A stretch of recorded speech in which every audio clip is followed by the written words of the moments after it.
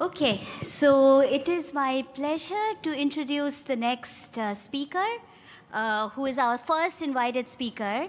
John Abowd is the U.S. Census Bureau's Associate Director for Research and Methodology and Chief Scientist. He has been in the position since June 2016. The Research Methodology Directorate leads critical work to modernize operations and products, and he has been doing some very interesting work in leading the agency's effort to create a differentially private protection system for the 2020 census. And that is what he's going to tell us about today. Okay, with this, I'll hand it over to John.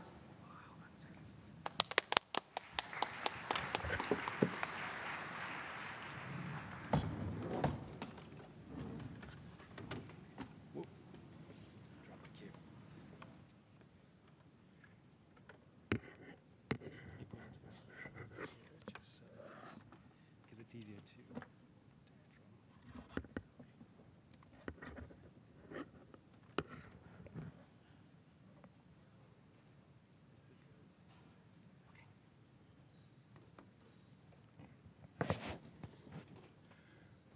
Good morning. It's a pleasure to be here. I want to thank Kamalika and Russ for the invitation. I can't help but call out that I don't think that this many economists have ever been in the same room to listen to me talk, so it's really a pleasure to be here and present today a little talk on how the Census Bureau is trying to be a good data steward in the 21st century. I need to remind you that I'm appearing in my official capacity, but my remarks represent my own opinion and not those of the U.S. Census Bureau. Okay, I thought I would start off by showing the acknowledgement slide I usually present when I talk about the work that the Census Bureau has been doing to protect the confidentiality of the responses that we get from the 2020 Census of Population and Housing. That's its full title. I'll just say 2020 Census from now on. You will probably recognize some, but a distinct minority of the names on this list. I want to call out a few. First, I want to call out Dan Kiefer at Penn State, but who took his sabbatical year from 2016-17 at the Census Bureau, and he took the scientific lead in designing the system that I'm going to talk to you about today. And Simpson Garfinkel, the senior scientist for confidentiality and data access, who came over to the Census Bureau from NIST, where he was one of their cryptography and data security experts. He took responsibility for most of the engineering decisions that have been made. I won't read out the rest of the names. I will call out, in particular, though, Tammy Adams, who is a mathematical statistician. She designed the field operational control system for the 2020 census, where she became an expert in using Gurobi. She was on the team that produced many of the data products for the 2010 census, and so she was the metadata database that I needed to get the reconstruction tasks and analyses that I'm going to talk about today going. All right, so let's get started. Conducting a census of population is an extremely challenging job. It has two goals. We usually call them the dual mandate. The first goal is to collect the data that are necessary to underpin the democracy. I think many of you who are Americans, and possibly many of you who are not, know that the taking of a census of population is in Article 1, Section 1, Article 1, Section 2 of the U.S. Constitution. I often wear a tie with that article on it, but I know that there's probably not a tie within 5 miles of here, so I didn't do that today. That says to conduct a population census within 3 years of the adoption of the Constitution and every 10 years thereafter, and then to use the results of that census to apportion the House of Representatives, to divide up the political power in the United States. So that's the mandate, to produce data that are fit for use. The statute that enables that mandate, Title 13 of the U.S. Code, Section 9, requires that we protect the privacy of the individual data. That's a statutory obligation, but it's also necessary to ensure the trust of the residents of the United States who respond to the census, and to prevent abuse by others of the data that we collect. To give you some idea of just how big a job conducting a census of population is, the 2020 census has a life cycle cost estimate of $15.6 billion. For some tech companies, that's not necessarily a large number, but that is the largest peacetime undertaking of in a single activity of the US government, so it is actually a large number by governmental standards. It has to conduct what we call an address-based enumeration of the resident population with a reference date of April 1st, 2020. It's address-based because the critical factor is geolocating the respondents to the census to a physical location so they can be put, first of all, in the correct state for apportionment, and then in the correct voting district when all of the legislative districts in the United States are redrawn using the first data product that's released from the 2020 census. The field operations, many other operations have already begun, but the field operations begin in earnest this summer when we do the address canvassing.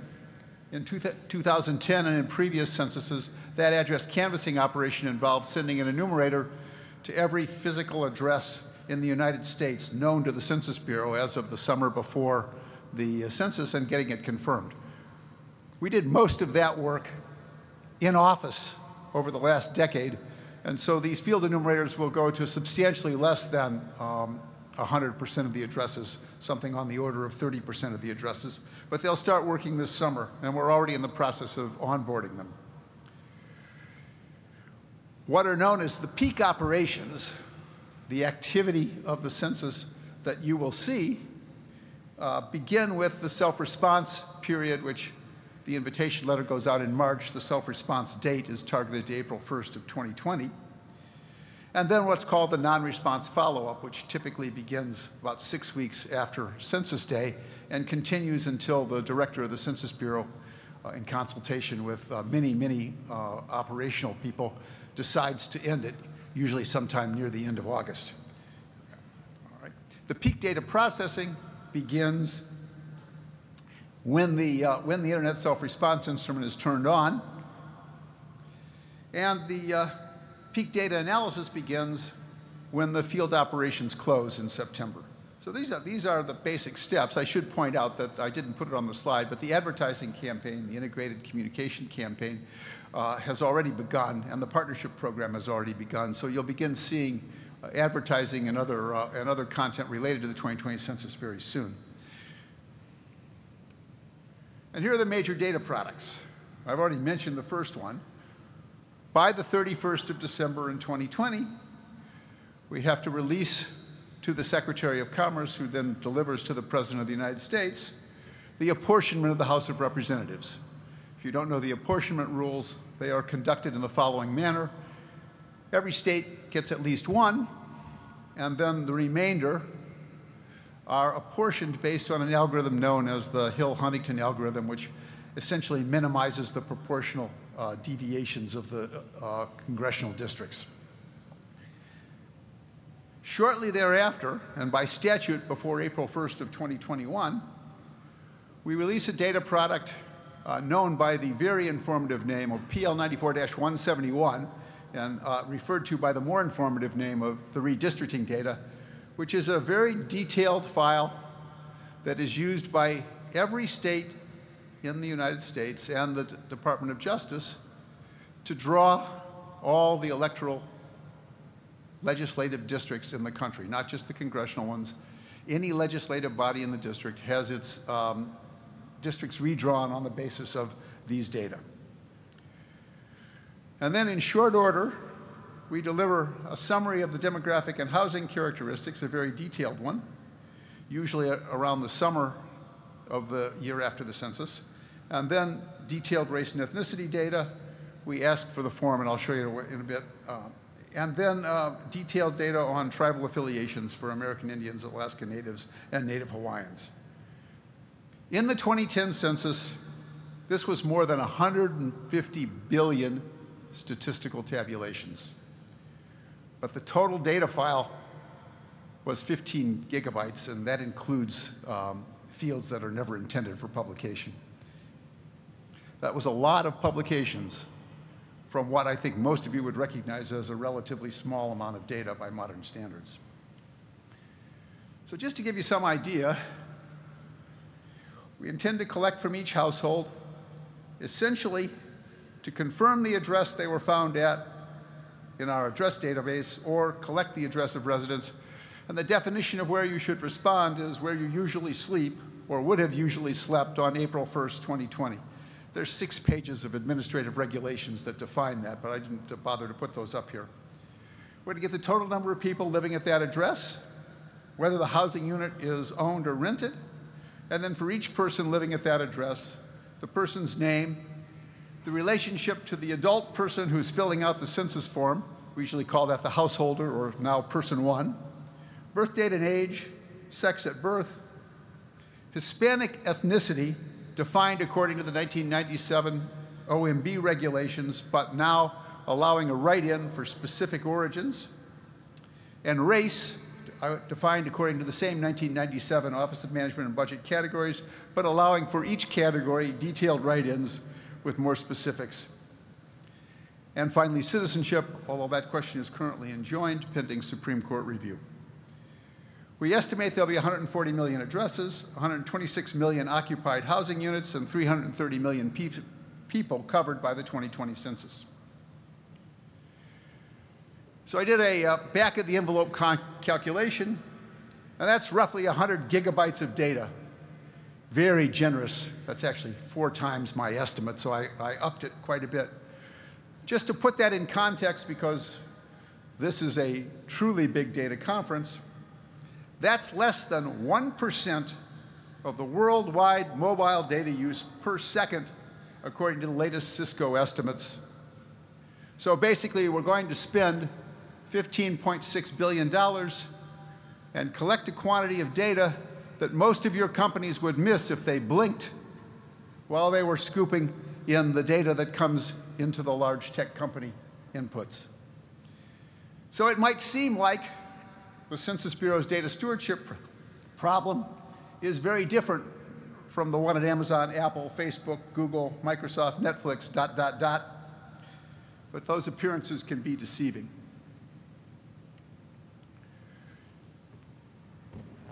We all face the same fundamental law of information recovery, although I tend to refer to this as the database reconstruction theorem or the database reconstruction vulnerability. And we can all learn the same lessons from the cryptographers who took on the problem of how to publish statistics safely from confidential databases. You can't publish too many statistics. Noise infusion is necessary, not optional, necessary to meet most reasonable definitions of privacy protection. And transparency about the methods is a benefit. Being able to say exactly what you did to protect the confidentiality of the data is a benefit. It allows the users of the data to understand how they should treat the statistics that you release, and it allows the providers of the data to independently verify that the confidentiality protection algorithms worked. One of the, if you look at our code base, which I'll show you where to find at the end of this talk, one of the things that goes in there is a fairly obscure-looking calculation that you wouldn't have any idea why it was stuck in the code. It's stuck in the code because with a very, very, very, very high probability, if it's not equal to 0, the algorithms were actually run. Okay. When I started in this job in June of 2016, I began a project to discover whether or not the way that the Census Bureau had traditionally protected the confidentiality of its publications was vulnerable to a database reconstruction attack and then to a reconstruction-embedded re-identification attack. So what we did gradually over the course of about 18 months was, using only the published data from the 2010 census, we reconstructed records for all 308,745,538 people that were enumerated in the 2010 census. That's the official population from April 1st of 2010. We then took those reconstructed records and we used non-probabilistic record linkage. We joined them to commercial databases that we had acquired around the 2010 census to add personally identifiable information, names and addresses, to the reconstructed census records. If we were able to do that successfully, we called that a putative re-identification. That means that someone else attempting this would claim that this record is associated with this person. We then compared the putative re-identifications to the official gold standard confidential data inside the census firewall. When we could successfully link the putative re-identifications to the confidential data, we called that a confirmed re-identification. The data linkage experts in the audience might call that fourth bullet recall and that fifth bullet sensitivity. We called it a confirmed re-identification because it means that we were able to establish that that claim was correct. The harm from this attack is that the attacker would learn the actual self-response on race and ethnicity, which was not contained in any of those commercial databases. So it had features to the commercial databases that were not otherwise obtainable. Here's what we found.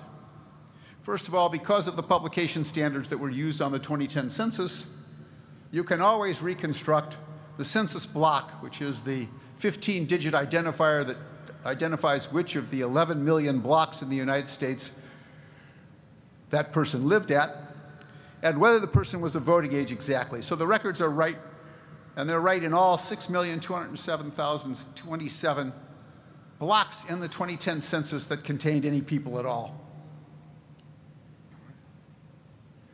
Next, we took the block, the sex, the age in years, all 63 OMB race categories, and ethnicity, reconstructed them, and compared the 308 million plus records to the gold standard confidential data on just those tabulation variables. No PII yet.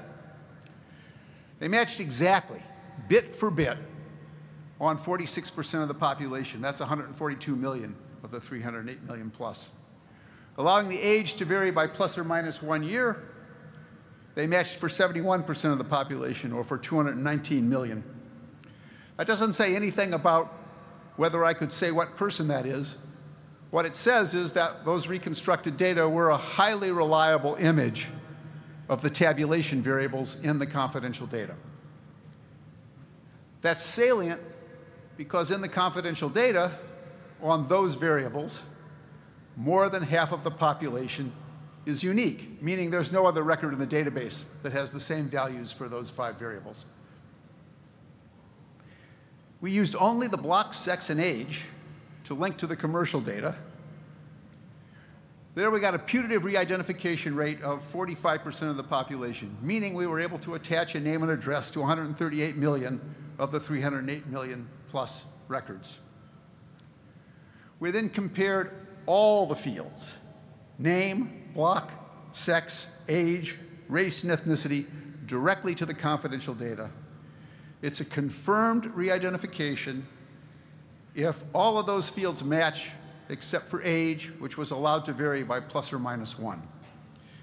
We successfully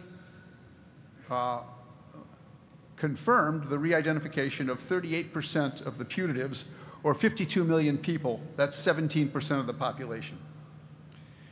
For the confirmed re-identifications, race and ethnicity are learned correctly, although the attacker will still have some uncertainty because the attacker doesn't have the census confidential data to confirm the re-identification with. This research establishes that the vulnerability identified by Irit Diner and Kobe Nassim in their famous 2003 article on database reconstruction is not a risk, it's an issue.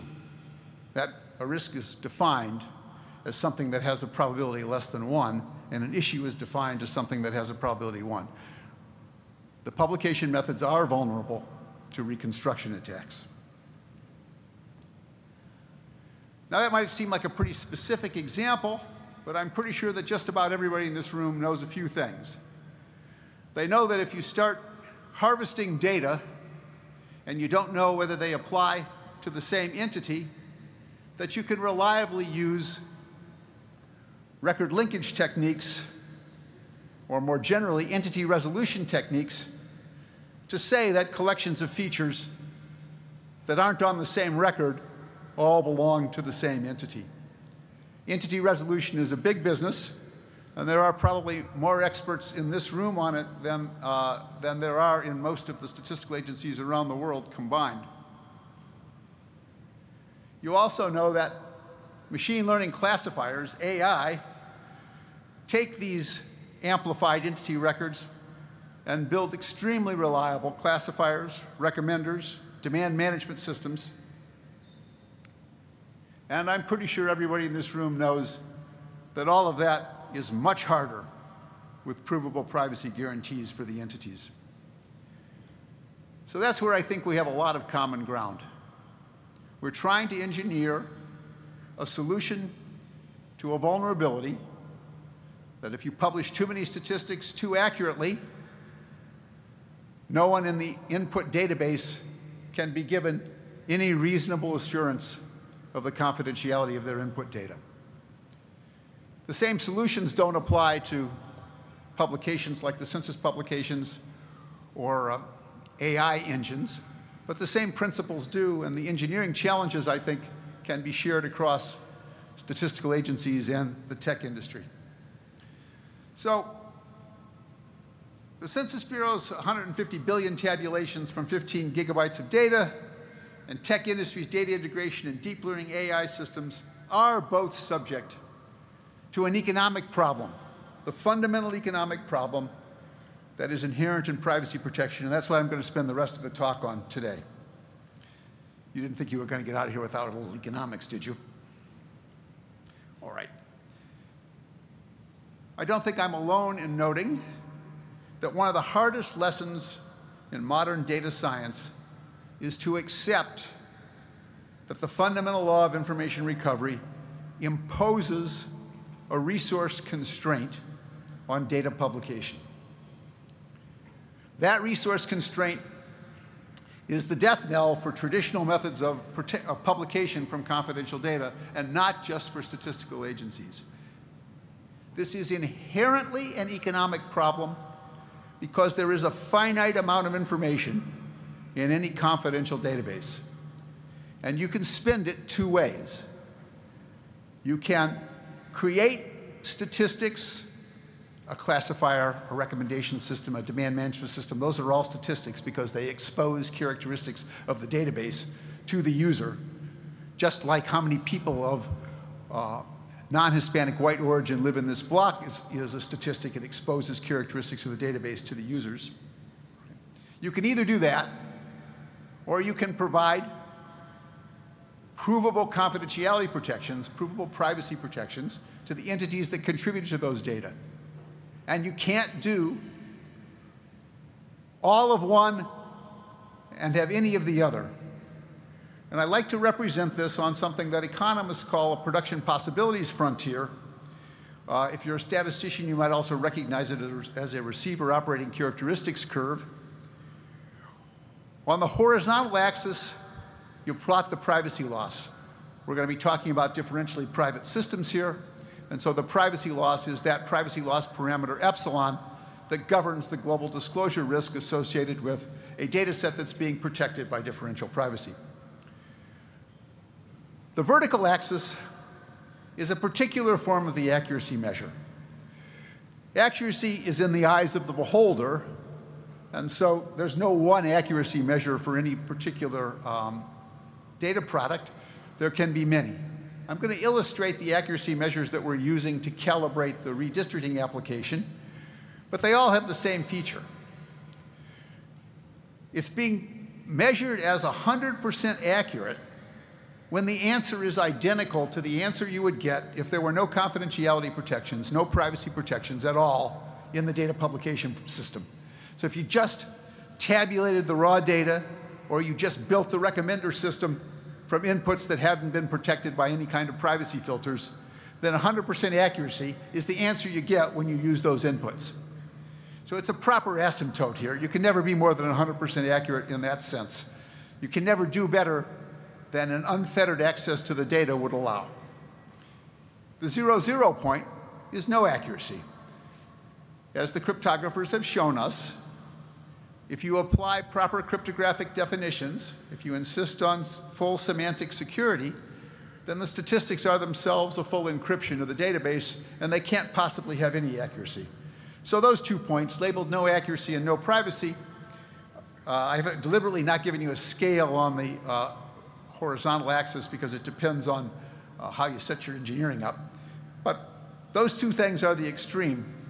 In the middle, that thing is the production possibilities frontier. That's the best accuracy that you can achieve with the indicated privacy loss. And that's a global accuracy measure, a global privacy loss measure. That's the epsilon from differential privacy. Takes account of all publications that are summarized in the accuracy measure. First lesson from economics, it's inefficient to operate below the frontier. If you operate below the frontier, you're giving up something that you can get for free. You're either using more privacy protection than you need for the given amount of accuracy, or you're surrendering accuracy because you poorly implemented your privacy protection system. That's lesson 1. In economics, that's called X inefficiency. But the other lesson, and the one that's the hardest to internalize, is it's infeasible to operate above the frontier. You would like to get to the 0-100% point. I won't even try. Yes, here. You'd like to get to the 0-100% point, but that's infeasible. All right? In economic terms, your preferences say that you're better going in the northwest direction, but the preferences are constrained by that production possibility frontier as to how close they can get to the 0-100% point. The third lesson from economics, and one that's most familiar, I suspect, to the people in this audience, is that research can move that frontier out. Better designed algorithms can deliver more accuracy for a given privacy loss. So the production possibility frontier, the blue line in the graphs I've just been showing you, is not a constant. It's a constantly improving way to publish data with provable privacy protections. In economics, that's called technological change, and technological change is happening in this industry at a prodigiously rapid rate. So those are the fundamentals. This is a hard problem because the publishers of data, so in my building, that's the statisticians and demographers who prepared those 150 billion tabulations from the 2010 census. In your buildings, that's the designers of those classifiers, recommender systems, demand management systems. They're used to thinking that they can have all the accuracy they want, just get more data. And that's never true. 100% accuracy is associated with no privacy protections. Right? But when they ask you, the computer science tech wizards, well, which point on this privacy loss accuracy frontier should I aim for? There's a really, really good reason why either you should say, I can't tell you, or they should say, I don't believe you when you answer. It's because it is fundamentally a social choice which of these 2 points, this one with high privacy protection and low accuracy, or this one with low privacy protection and high accuracy, which of those 2 points is better? No algorithm in the entire 40,000 plus papers published on differential privacy to date, no algorithm has an answer to that question. Algorithms labeled optimal are what economists call X efficient. That means they give you a point on the production possibility frontier for a given epsilon. They're not optimal in the economic sense because optimality in the economic sense means that you've traded off the social benefits from better accuracy against the social costs of worse privacy protection. And there's nothing in the computer science to help with that problem. That requires a social welfare function. It requires a description of the preferences of the population that enabled the statistics. So in this case, description of the preferences of the population of the United States about their trade-offs for privacy versus accuracy. And I don't think it's any secret that that population is monumentally heterogeneous in their preferences. But that dual mandate I showed you on the first slide, that dual mandate says that somebody has to choose. And at the moment, that somebody is the Data Stewardship Executive Policy Committee of the US Census Bureau, because that's who the statute enabled. So how did that work? Well, we confronted this economic problem. We implemented a formal privacy guarantee for the 2020 census that relies on a core of differentially private subroutines, and they assign the technology tuning, building that frontier, to the 2020 disclosure avoidance team, specifically told not to engineer any hard choices into the algorithms. They're all controlled by knobs. And then the Data Stewardship Executive Policy Committee, that's essentially all the associate directors of the Census Bureau and the deputy director, set the parameters.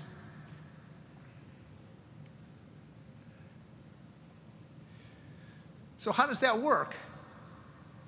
Well, to be fit for their intended uses, we have to subject the entire publication system to a privacy loss budget. So every person inside the Census Bureau's headquarters and all of its user communities in the redistricting area and the demographic area around the country, all of their uses have to be identified and codified and summarized in some formal fitness for use accuracy statistics. To design the prototype system that was used for the 2018 end-to-end census test, we did this for redistricting applications. We now have to face many of the person and household level tables in the demographic and housing characteristics, and we've done that too. But there are still 100 billion queries that we have to figure out how to summarize in a reasonable way, including suppression, but that's probably not the answer that most people are expecting. It'll be a question of how accurate those queries are or can be. We've developed methods for quantifying and displaying the system-wide trade-offs between the accuracy of the decennial census data products and the privacy loss budget assigned to the complete set of tabulations. Considering that that work began in mid-2016, that no organization anywhere in the world has developed a full central differential privacy system and deployed it, it's already a monumental achievement. I'm going to show you some actual data computed off the 2010 census used in determining how to set the privacy loss budget for the 2018 end-to-end census. So these are not hypothetical figures anymore. These are real figures. The x-axis is the actual privacy loss parameter epsilon for the entire system. All the tables summarized in this figure. So what are the tables summarized in this figure? The blue line is the block level redistricting tabulations. So for every block in the state of Rhode Island, it's the voting age population and the non-voting age population broken down by 126 different race and ethnicity categories as specified by the 1997 Office of Management and Budget Guidelines. A table for every block. Those tables aggregate to the orange line, that might be red in some of your eyes, which is the next one up, which is the tract level summary. So the typical block has about 30 people in it if it's inhabited. The typical tract has about 4,000 people in it if it's inhabited. The next two lines, the green and the yellow line, are coincident because the data are similarly accurate at both the county, there are only 5 counties in Rhode Island, and the state level, there's only 1 state in Rhode Island. So these represent the actual efficiency of the algorithms used to do the 2018 test products as they would be fit from the 2010 data. So this is the result of simulations that use those data as input. Right. The debate occurred on November 8th of 2018 inside the Data Stewardship Executive Policy Committee. I was in New York City doing other duties as assigned, so I came in by video. The Data Stewardship Executive Policy Committee, for the end-to-end test, chose the block level point where epsilon is 0.25 and accuracy is 0.64, which means that the blocks, which are the pixels used to build the legislative districts, have those properties. There is no legislative district in the country that is a single block. Those blocks are used to build geographic areas with increasingly larger populations as the size of the population represented in the particular legislature increases. And so what's salient is that even at that same epsilon, remember this epsilon isn't separately applied to each of the geographic levels. The epsilon is shared across all the geographic levels. It's a global privacy loss budget allocated according to the top-down algorithms, I'll show you the reference for that too, that were designed into the 2020 disclosure avoidance system. Well, for a tract, which remember has about 4,000 people in it on average, the accuracy is 98%. And for counties and the state, the accuracy is essentially 100%. The system has the property that as the population in the geographic area being summarized increases, the accuracy increases. This accuracy metric is one that was selected for the redistricting application. It's basically 1 minus the average total variation distance in all of the tables produced at that geographic level. That said, the 2018 end-to-end census test products are test products. They're not going to be used to draw any legislative districts anywhere in the state of Rhode Island or any place else. Consequently, the DSEP thought that it would be best to err on the side of heightened privacy protection rather than heightened accuracy in this test, because first of all, it might turn out that epsilon of 0.25 is perfectly adequate for the redistricting application. It might well be. But secondly, nobody's going to do any redistricting with these data. They're just going to load them into their computer programs and make sure they're formatted correctly. So there was no good case for increasing the accuracy. That's not the case for the subsequent decisions. There's an excellent case for increasing the accuracy. And this chart is just the tip of the iceberg. In the demographic profiles, the sex and age data of each block and tract need to be summarized, and they need to be summarized by race and ethnicity.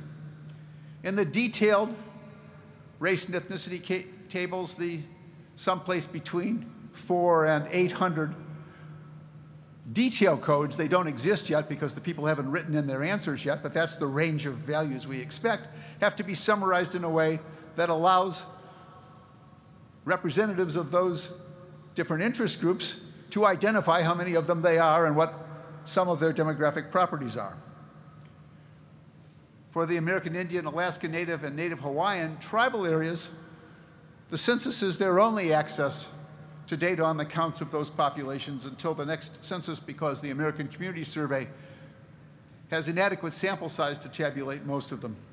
So it's important to understand that redistricting, demography, race, ethnicity, and the one I haven't mentioned, those all have use cases where the defenders of those use cases make a pretty coherent argument for high accuracy.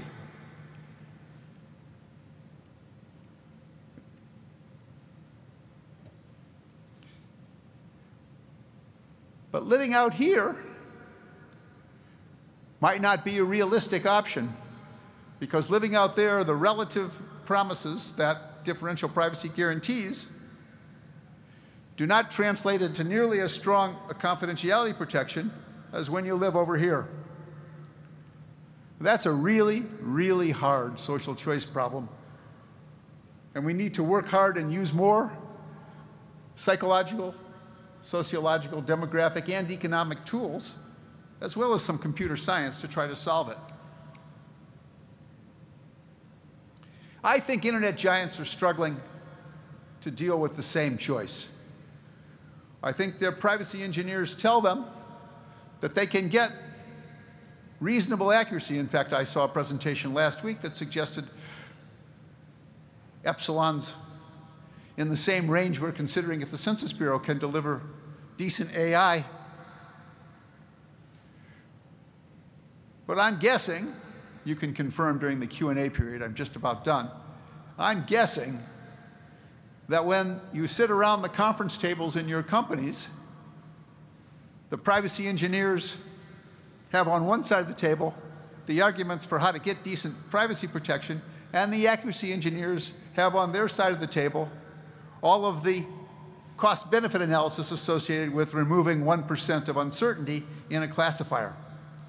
It's not any easier choice for your companies than it is for my employer. But just because it's not an easy choice doesn't mean it will go away. You can make some of these choices implicitly, and if you do, this picture is almost surely going to come back to comment on your choices.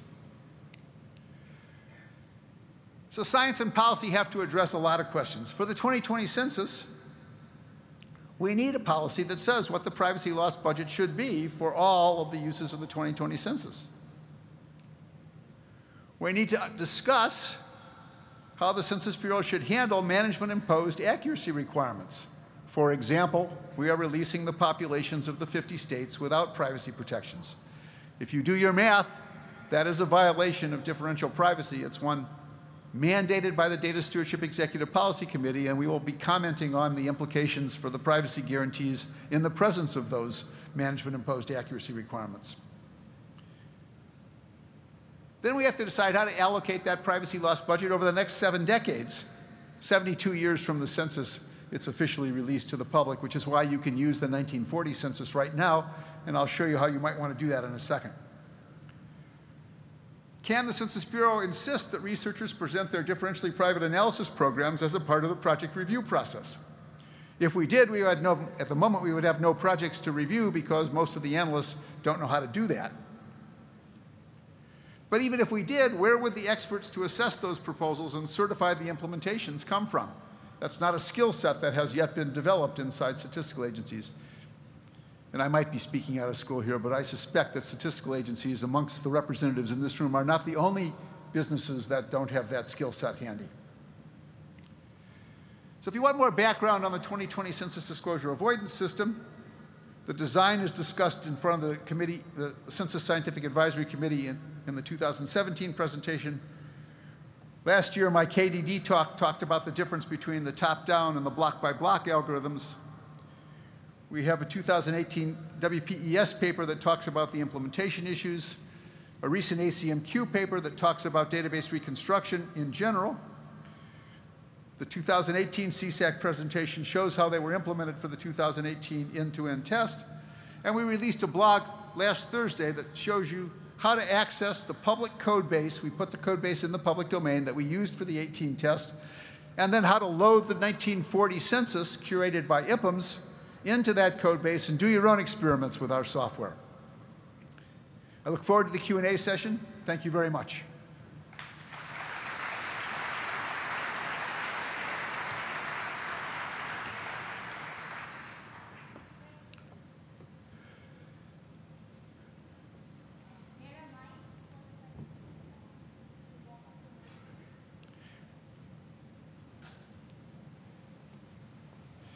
Hi. He rose first. Go ahead. Say your name and affiliation, please.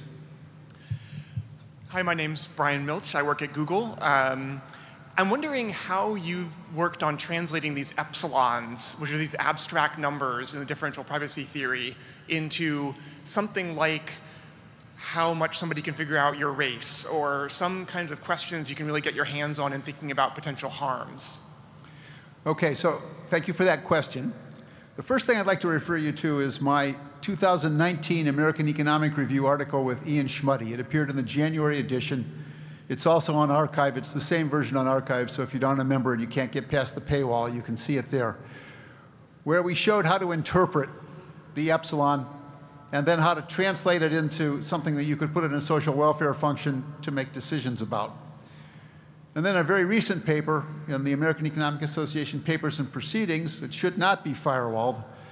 Ian Schmuddy, Lars Vilhuber, William Sexton, and I showed how to translate the differential privacy epsilon into the kind of re-identification guarantee that the people I work with can interpret. So, as I think most people know, formal privacy systems give you a relative guarantee. They don't make many assumptions about the attacker's priors. What they do is they produce guarantees on how much those priors are improved as a consequence of the statistical publications. So we showed that the system, similar to the one used in the 18 test, could be interpreted as not improving the prior of re-identifying a specific attribute and associating it with a specific person by more than e to the 2 epsilon. Does that help? Yeah, thank you very much. You're welcome. Hi, Tom Dieter from Amazon. So thank you very much, really fascinating talk. I was interested in the record linkage attacks that you mentioned, and whether you've looked at what happens as you increase your epsilon on the performance of those record linkage attacks, and whether you've considered using that as an extra tool to help you when choosing an epsilon. Thanks very much for that question. So we're continuing to do experiments with those reconstruction and re-identification attacks, and as we speak, the code base is running on what for the Census Bureau is a large set of servers, trying to determine how long it takes to do full country reconstructions from the approximately 6 billion tabulations that we used as input to that. We're also continuing to run sensitivity experiments to show how unique the reconstruction is. We know the reconstruction isn't unique, but we also know that the block and the voting age variable are always identical in all the reconstructions. It turns out that most of the variables are identical in most of the reconstructions, and there's a small amount of variation in the race and ethnicity and a larger amount of variation in the age. And so one of the key features of the disclosure protection system for the 2020 census is that it protects the geospatial location, so those block reconstructions are no longer exactly accurate. We will eventually run the experiments that you asked for, but we're not ready to talk about them yet. Thanks. Hey. Blue shirt. This is Yuxiang Wang from UC Santa Barbara. Thanks for the wonderful talk, and I really enjoyed the part of the talk where you talk about the social choices associated with choosing the accuracy and privacy trade-off. So my question is about the privacy model that's running by U.S. Census, and what's the differences between the choices that has been adopted by tech industry. Because in the deployment of Google and Apple, they've been working with the local differential privacy model where individuals, when they submit their data, they actually perturb their own data to prevent privacy leakage even to the data collectors themselves. Can you comment on that model and what's the differences between this and the model that's adopted and endorsed by the Census Bureau? Thank you very much for that question.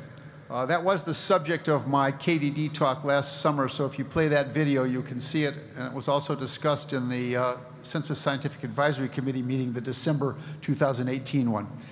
So that's why I showed you the statistics on how much data are actually collected in a census. Let's call it 100 gigabytes, less than 1 second's traffic in this mobile network. The local DP model, the closest approximation to it that we could implement would be with the privacy protections applied at the block level, the lowest level of geography that we get. Or in principle, we could apply them at the address level. It would give the same result. If you build all the tabular summaries using that privacy protection system, they do not have the property that as the population in the geographic area increases, the accuracy of the statistic increases. That's a critical failing of that way of doing the privacy protection, because we can't wait 3 decades to get another billion observations if we don't have enough observations to do the redistricting on April 1st of 2021. So a central model is the only viable one, and in a central model, you have to manage the application of the privacy loss budget to all of the table sets. I showed you the hierarchical management for geography. We're doing similar things on other dimensions of the table, but we're not ready to talk about them in public yet. That's why we didn't use the local DP model. Thank you.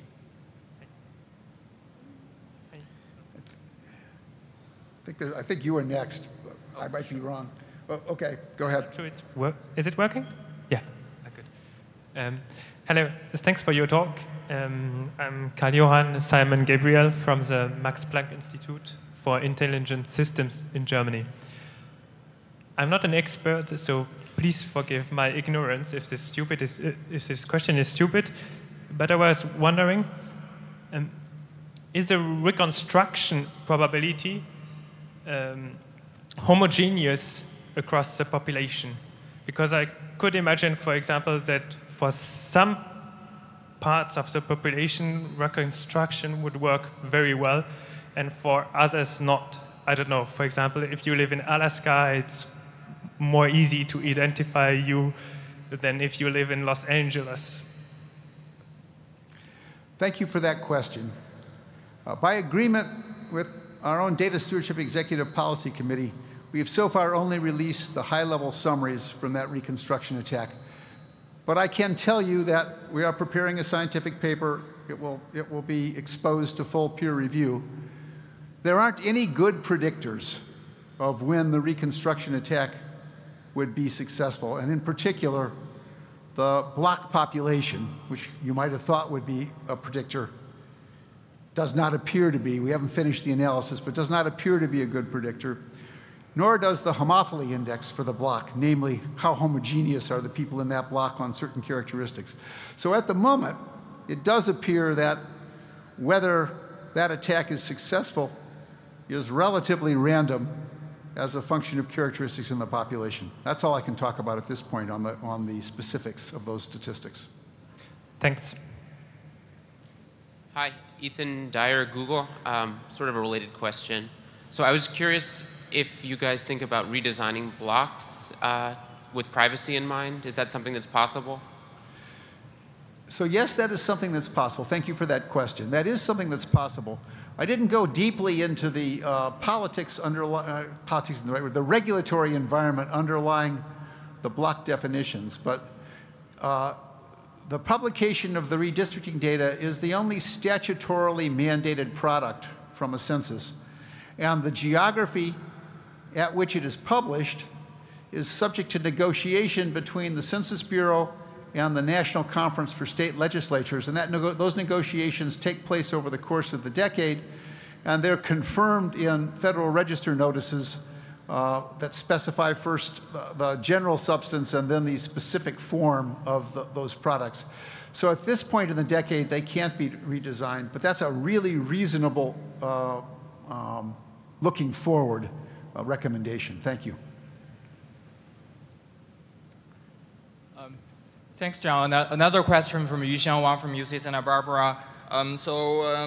So the question is regarding designing a good accuracy measure that covers every individual in the population. For instance, if differential privacy introduces error, and does that error hurt the state of California and the state of Iowa in the same way? What's the implication of the different accuracy metric in the social choices?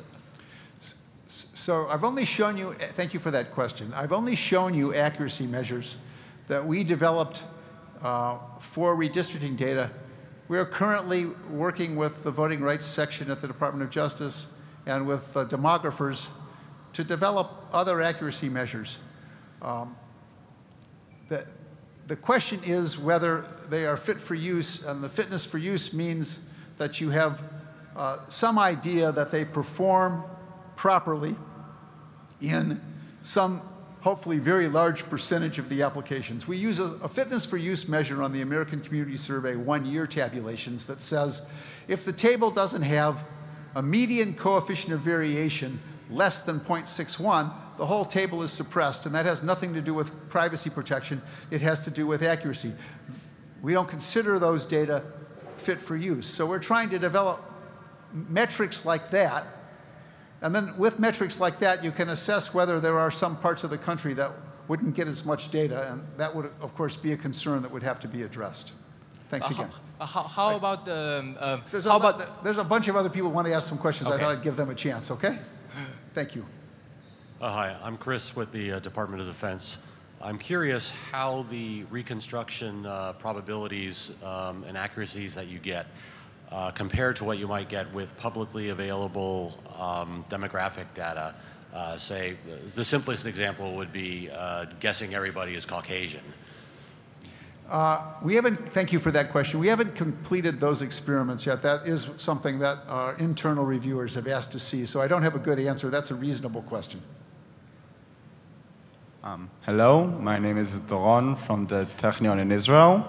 I would imagine that some features are more, I would be concerned from some features to be more private than others. Do you take that into account when you define your differential privacy?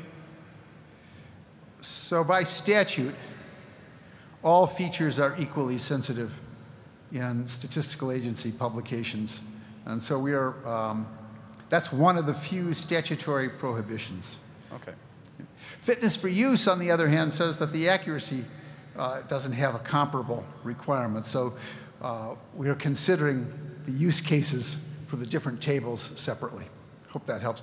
Okay, thank you. I think that had to be the last question, right? Okay. All right, so thank you all very much. I really enjoyed this.